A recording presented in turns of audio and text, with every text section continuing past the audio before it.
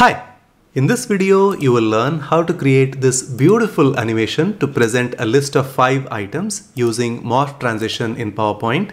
It's a very attractive animation and it's surprisingly easy to create even for beginners. I'm using Microsoft 365 subscription that allows me to use Morph transition. Let us learn how to create this beautiful slide from scratch. Before that, I'm Ramgopal from presentationprocess.com. We help professionals like you create engaging presentations. For this specific slide, I used this background. I got this background from freepik.com and this is the one. When you search for white background with spiral pattern center, you will get this background. You can download it and use it as your slide background. Now let us get on with creating the various elements that are required for this animation. Let us go to Auto Shapes Gallery. From basic shapes, let us pick up this isosceles triangle and then draw a triangle like so. Then let us pick up the oval tool from the same Auto Shapes Gallery and then draw an oval shape like this. First, observe the width of this triangle. You can always click on it, go to shape format to know the dimensions. It is 3.29 centimeters. Make sure that your circle also has the same dimensions, 3.29 centimeters. And once it is done, you can use your up arrow to make sure that everything is aligned properly, and this is our first shape. You can either select both of them and use shape union, or I'm just going to keep it as a group. So I'm going to select this and select this, go to shape outline, no outline, and then group it. So this is our first one.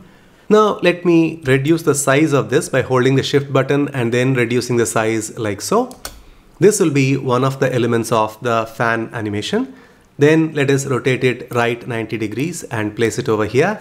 Make a copy of this by pressing Ctrl D and then flip it horizontally and make sure that they both are aligned properly using the Smart Guide and their tip touches each other. Now we need to select this group, right click, go to Format Shape, go to Fill, and then go to Solid Fill and increase the transparency all the way till 100%. So there is no visibility of any element here, no outline, no shape fill, but you cannot use no fill option, then this particular trick will not work. So you need to have a solid fill.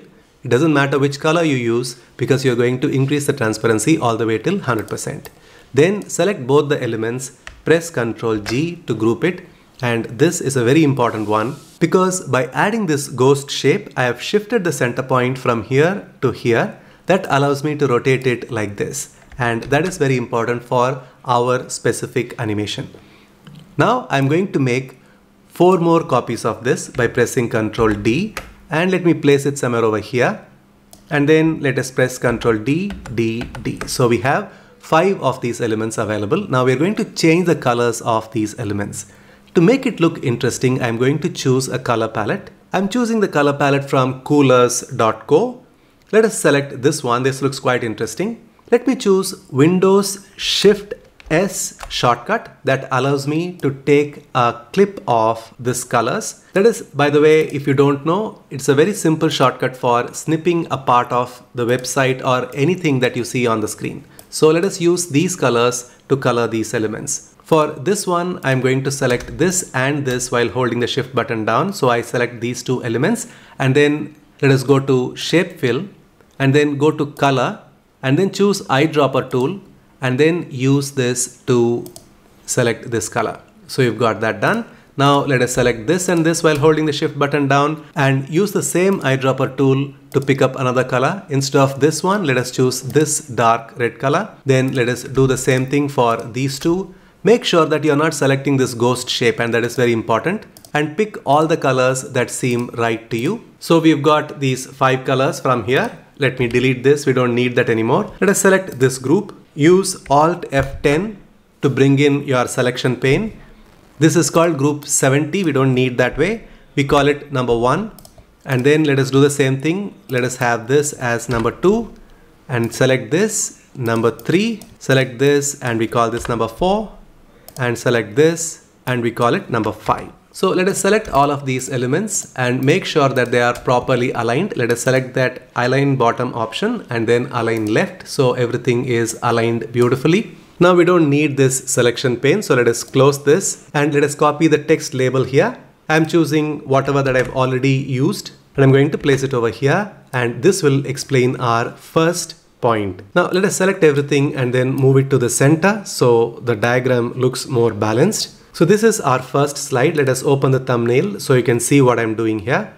Then let me right click and duplicate the slide. Once again, let us bring in the selection pane. If you see this, when I select, it is number 1. Now we need to select these other ones. So hold the control button and select all these groups, and then hold the shift button down and use this rotation handle. And for each movement, you can see there is a 15-degree rotation. And now I'm using this for the third stop, which gives me a 45-degree angle. Excellent. So this is my second one. And here I'm going to go to transitions and use morph transition. And then let us have the second one explained with a label. So I'm going to place it right next to it.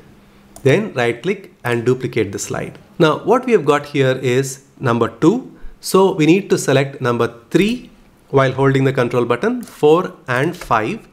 And then use the exact same thing, hold the shift button down, and in the increment of 15 degrees, make sure that you have the third round taken, and that is your third element. And let us make a copy of this label and place it right over here and make sure that it is aligned centrally. So we've got our third one done.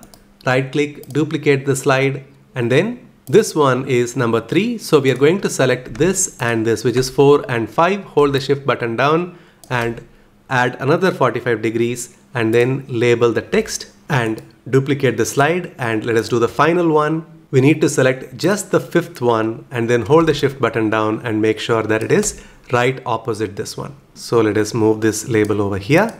So we have got our 5 of these elements beautifully labeled. Now I'm going to do one more thing. That is, I'm going to cover this portion here with a white circle. So let us go to Auto Shapes Gallery, hold the shift button down and draw an oval and place it right over here. Ensure that the midpoint of these elements are all aligned. Then go to Shape Fill and use this white fill. Go to Shape Outline, no outline. Then press Ctrl C to copy it and then paste it on every other slide as well, so the design looks consistent. Now that is all you require. When you go to the first slide and go to slideshow, this is what you see on the first slide. Then we explain the second point, then we explain the third point, then the fourth one and the fifth one. You can use some very interesting custom animation to present your lists, and here is an example taken from our comprehensive all-in-one bundle where we show 3 pictures and their corresponding explanation. If you want to show the same 3 elements but by highlighting each of the elements like this, then you can use this kind of an effect. And if you want it as 3 questions, then you can use something like this. Can you see the same list can be presented in so many different ways? And if you want to show it as 3 benefits, then you can use a photo like this and then bring in the light for each of these benefits. And that is another way to draw the viewer's attention. All the templates that I showed you are from our comprehensive all-in-one PowerPoint bundle version 2.0. In case you don't know what it is a collection of more than 4,500 premium PowerPoint templates which are all professionally animated to help you create beautiful presentations in a matter of minutes. The link is in the description box below the video. Check out more details by clicking on the link. If you are interested in presenting your lists in a very creative way, then I have created this video for you called Makeover of Bullet Point Slide into Beautiful PowerPoint Presentation. This will be the right video to watch right after watching this tutorial. I will leave a link to this tutorial right now on your screen. You can click on the link and watch that video next. And if you want to join our 25 Creative PowerPoint Ideas 5-day free email mini training, you can click on the link here.